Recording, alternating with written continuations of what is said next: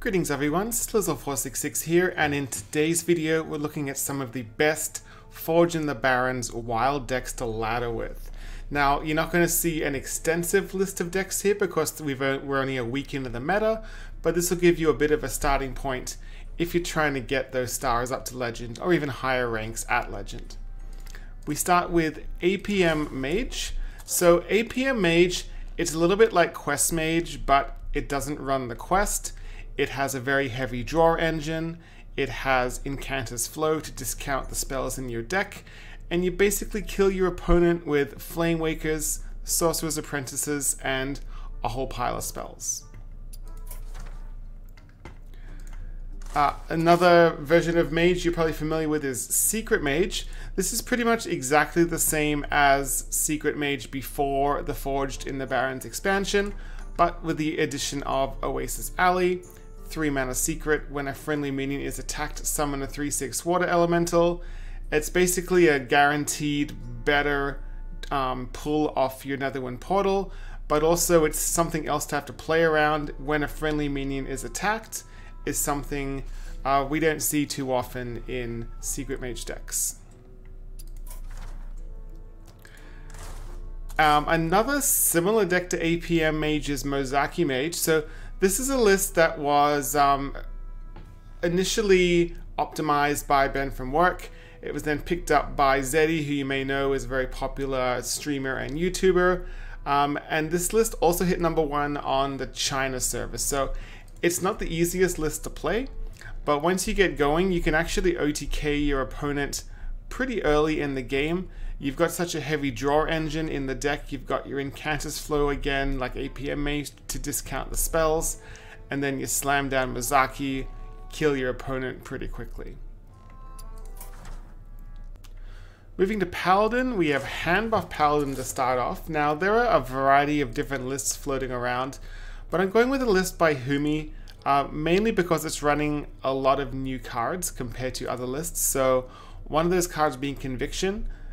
This is give a random friendly minion +3 attack for 1 mana, but it scales up to 2 friendly minions at 5 mana and 3 friendly minions at 10 mana. It's also running Blade Master Samaru, 4 mana 1/6 neutral, with Rush, Frenzy, deal damage equal to this minion's attack to all enemy minions. So this is a nice way of controlling board if you're starting to fall behind, and because of the hand buff mechanics in this deck, you can do a pretty good job clearing your opponent's board. You've also got Overlord Runthak. Now this is actually a core card that you already have in your collection for free. It's a 5 mana 3/6 neutral legendary with Rush. Whenever this attacks, give +1/+1 to all minions in your hand. The other Paladin list I want to look at, and you probably already know about this one, this is Aggro Paladin. I previously referred to it as Secret Paladin, but the secrets aren't really what make the deck work. It's the ability to get stuff on the board very quickly with Colder Arms, denying your opponent to be able to do anything with the Firewatch Post, with the Nerebar Weblord, and basically buffing, say, Crab Riders to ridiculous amounts to try and get lethal.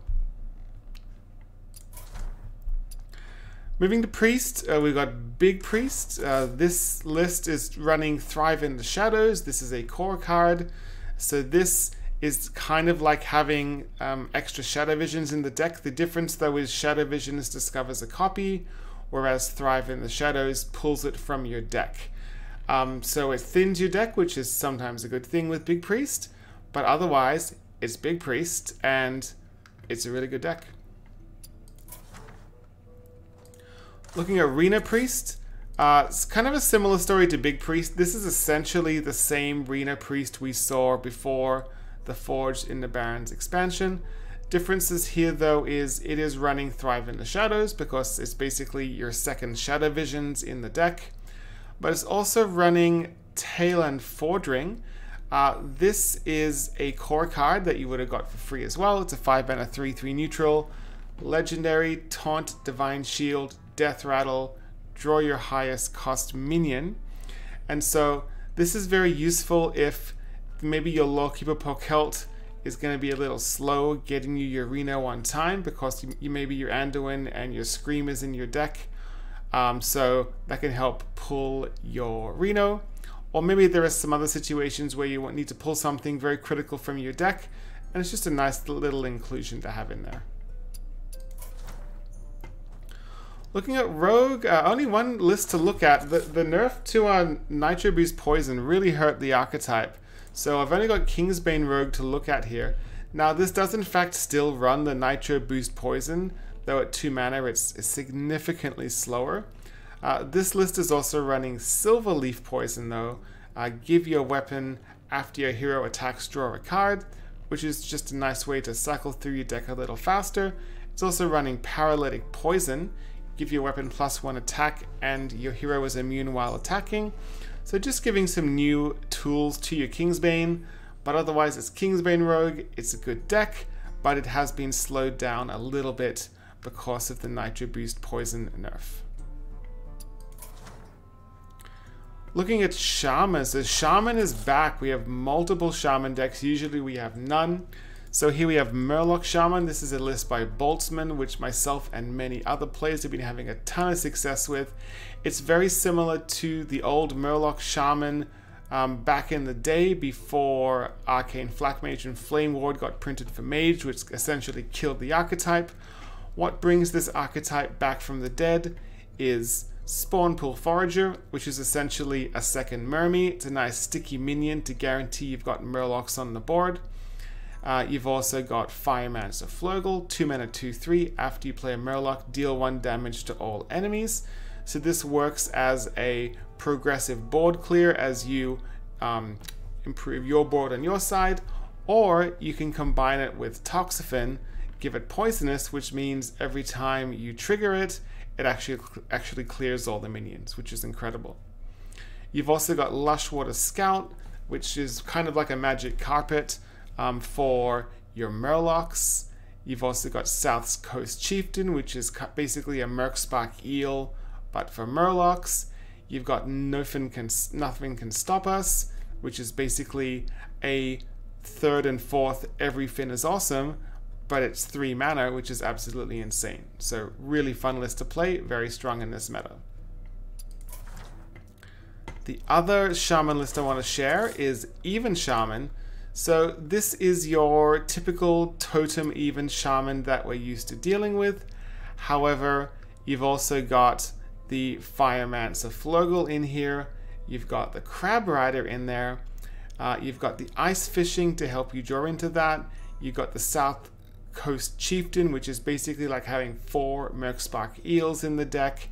Underbelly Angler to help get more Murlocs. So it's kind of a hybrid Murloc even Shaman list, and it might be something you want to give a spin.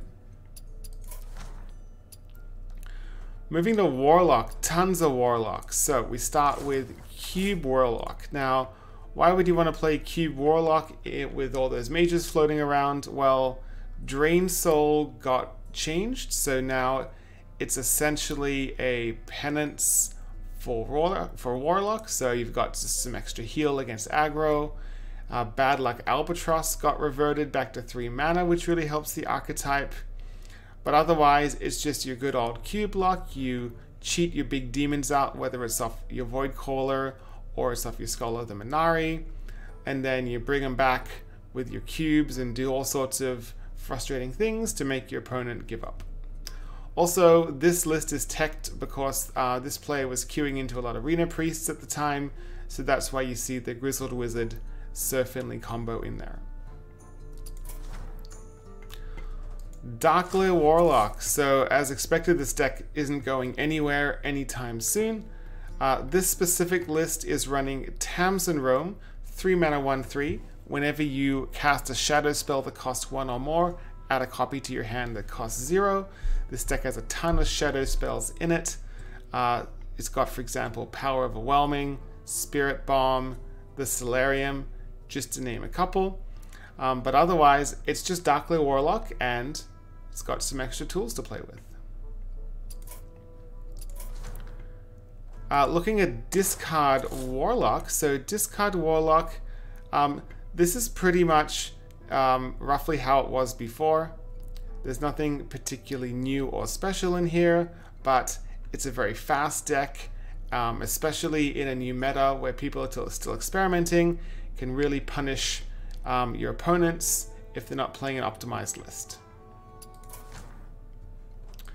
Reno Warlock. So looking at this specific list, we're going to go through it pretty quickly. So going through here, we can see there's a power overwhelming in here. So this is just to sneak in lethals in some cases.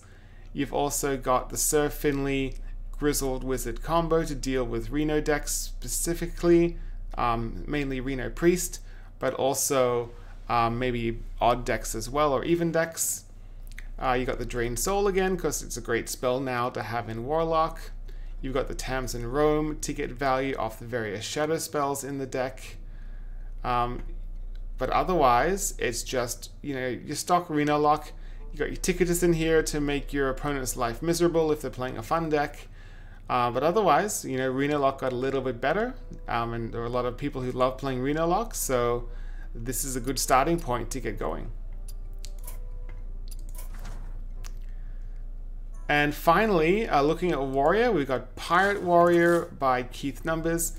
Pirate Warrior got a ton of support in this expansion, both in new cards as well as core cards. So having a look here, we have Bloodsail Deckhand. So this is from the core set, 1 mana 2/1 Pirate Battlecry. The next weapon you play costs 1 less. So this is great because you've got things like Ankar in your deck. You've also got the new spell Outrider's Axe. This is a 4 mana 3/3. After your hero attacks and kills a minion, draw a card. It just helps cycle you through your deck a little faster. You've also got Fogsail Freebooter, which I know I keep saying this, but it's basically a Merkspark Eel for Pirate Warrior. You've also got Rukara, which is a Forged in the Barrens legendary, which has turned out to be pretty insane. So not only are your minions getting buffed when they make trades and survive, they also get buffed when they go face. So having this stick just for a turn and having a nice wide board can really make it difficult for your opponent to deal with all the pirates in play. If you want to try out any of these lists, you'll find all the deck codes in the description below. I'd like to thank you for taking the time to watch all of this video to the end. If you want to help support this channel, you can click the subscribe button, click the notification bell, and until next time, hope to see you again.